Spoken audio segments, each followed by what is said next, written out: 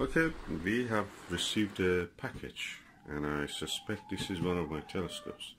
So let's open and see what is inside.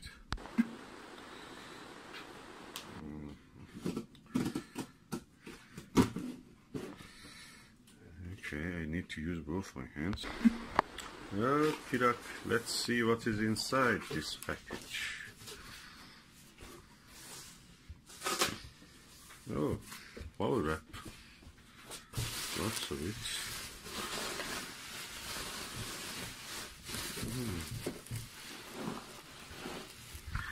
I have to take this out. It's long and relatively heavy. Okay, I'll take it in my. I'll put them out and I will show you.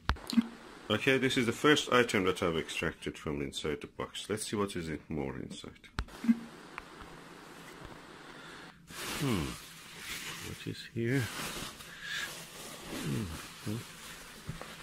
Wrapping.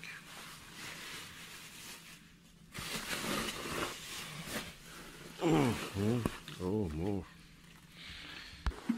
Okay, this is the second item. It is more here. All right. Okay, here another item. Okay, let's see what is more inside. Is there anything more?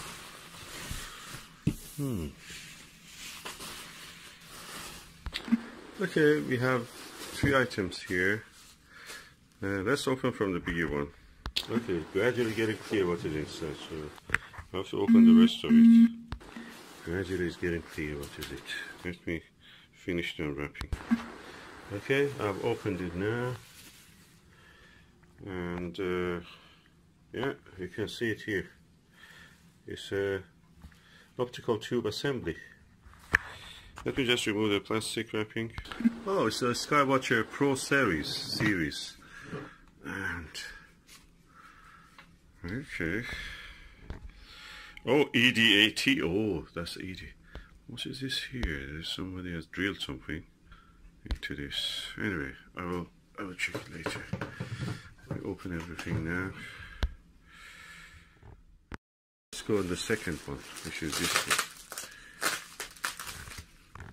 Okay, the second one gradually getting clear. What is it? It looks like a finder.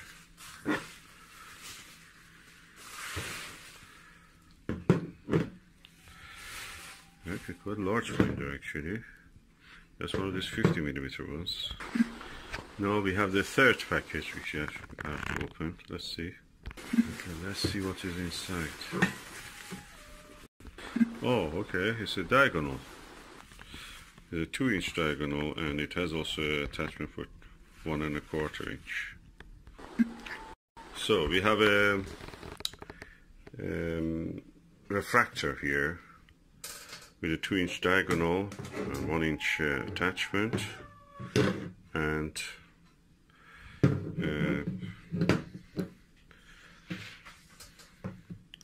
a viewfinder, quite a large one.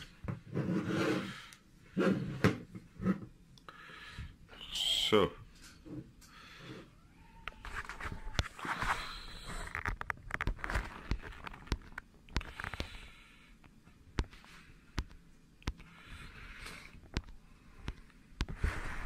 as you can see, I've assembled a telescope. It's beautiful. I'm a little disappointed that it doesn't have the case for it. There is a carrier case for this, and obviously it is missing here. That's the most important part, the lens. And also there is a big drill mark. Somebody stupidly has tried to drill a hole here.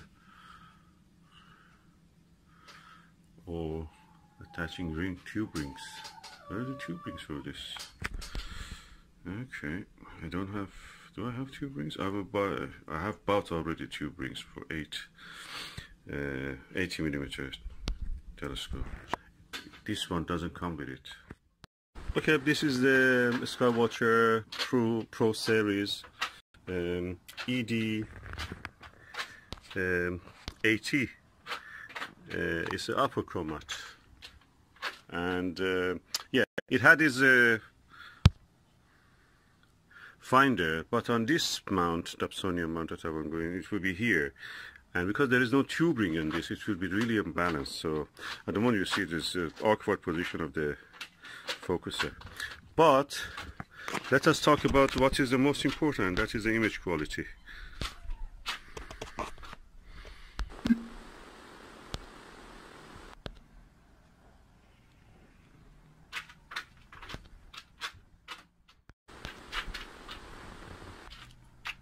No color, I mean aberration color.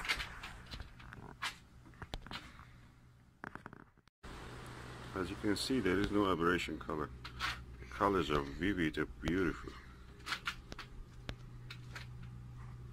I'm excited to try this on the moon or Orion Nebula, weather permitting.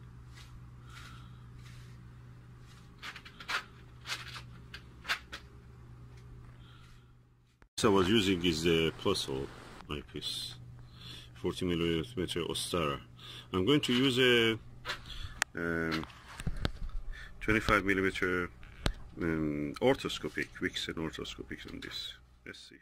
Yes, this is the 25mm orthoscopic fully coated telescope eyepiece on the Skywatcher ED80 Pro series.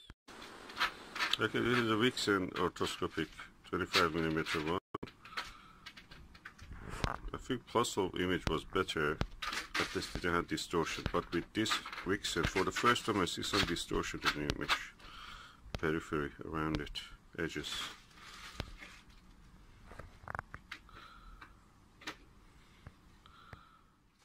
(23mm 62 degrees aspheric eyepiece from SV Boni. You may buy it also under the name of Vite, and Celestron. They're very cheap, about £6, and I'm now showing you what the image quality is with the Skywatcher 80 ED Apochromatic telescope.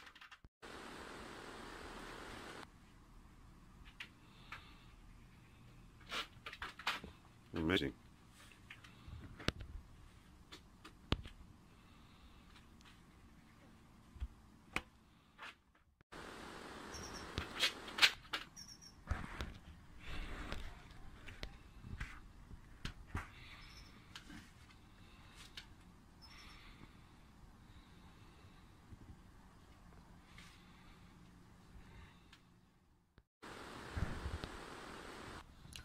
No false color because of the chromatic aberration.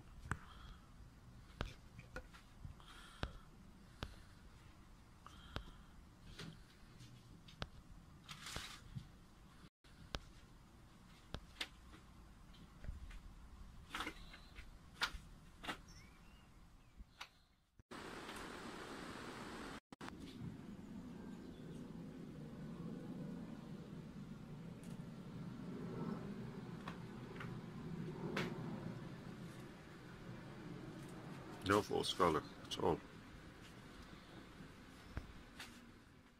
So far I'm really impressed with the quality of this Skywatcher telescope. The optical quality is excellent. The only worrying thing is this, it can cut in the dark. And yeah, also the lovely diagonal. This is a good diagonal. There's a Chinese one I can see. It's looking like the one that the William Optics makes. Or orders from China. I think this is at around £50 or something.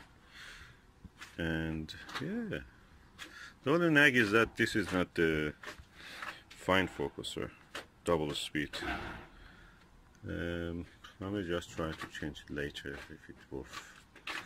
But all in all, very good.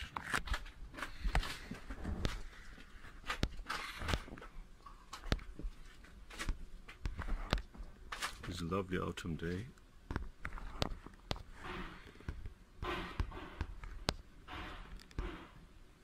From a windowsill. Okay, you can see now through the lens, great quality. And I can see at least 3 baffles.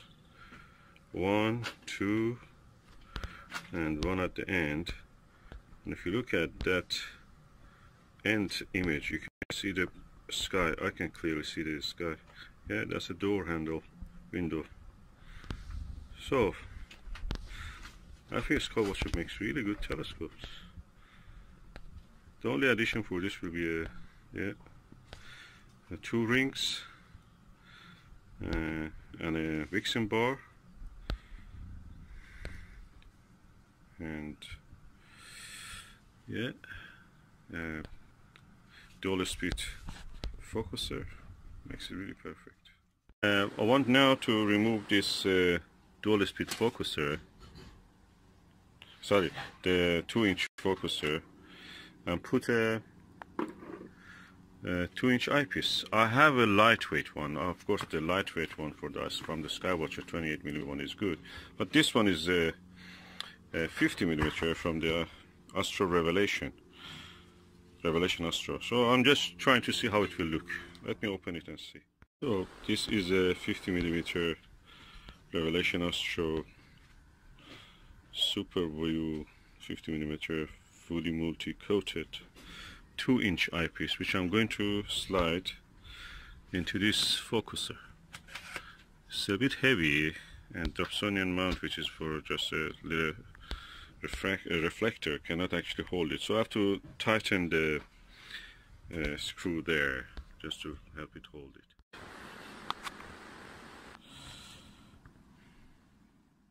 Astro, Revelation Astro eyepiece looks very similar to the Explore Scientific eyepiece. Of course, I don't know if they have a 50mm one. It's quite a, low magnification eyepiece, but it really looks lovely. The image quality is superb. I have used the Meade 5x teleextender. It's a Barlow lens, and the image quality is superb. I usually don't like Barlows. They make the image very soft. This is a very low magnification eyepiece, 40x only. Probably one of my best eyepieces, most used one, definitely. So Ostara, and you can buy it under other names also, 40mm one. But when you Barlow it with this 5x teleextender from Meade, which is beautiful, beautiful. Never seen such a Barlow like this. The quality of the image is amazing. The image is beautiful, beautiful with this Barlow. I think this is the best setup I can have. The only thing is that probably I should put it on a tripod and guide it and do astrophotography in the expensive way. But that's the moment out of question because I have just a windowsill.